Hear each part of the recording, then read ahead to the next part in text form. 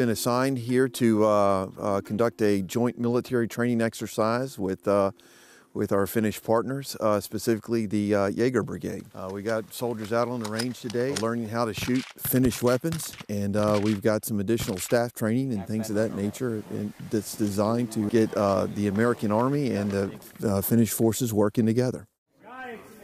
I'm really glad that the U.S. troops are here in the winter, because we really like and we love to show, especially the winter in Finland, and share our knowledge how to operate during the winter.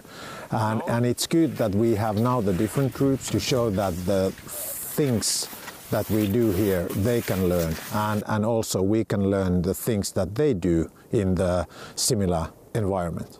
The main goal is to raise interoperability between the US and the Finnish troops, starting from the soldier level up to the task force command post level. Breaking through the ice drill, that's practicing in the event of you or one of your soldiers falling through the ice, crossing over a frozen lake or river.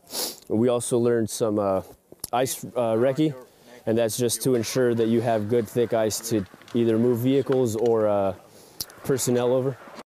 Basically what we're doing today is teaching soldiers on how to survive if they break through the ice on skis.